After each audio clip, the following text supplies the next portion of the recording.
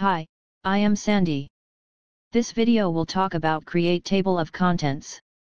Let's get started. Microsoft Word uses heading to create the table of contents. First, I will select some text and mark it as header. Now, select the text that ended with H1.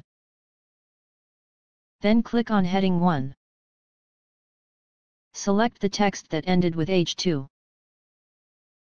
Then click on heading 2. Move on, select the text that ended with H3. Then click on heading 3. Now, the marking of text as header are done. We can insert the table of contents into the document. Click on the References tab. Click on an empty space. Then click on Table of Contents.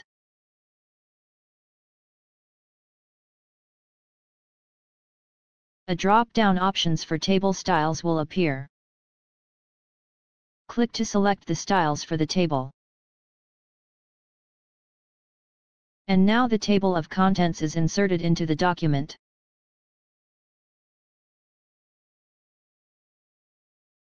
Well, that's it. I hope you enjoy this video and have learned something today. Thanks for watching.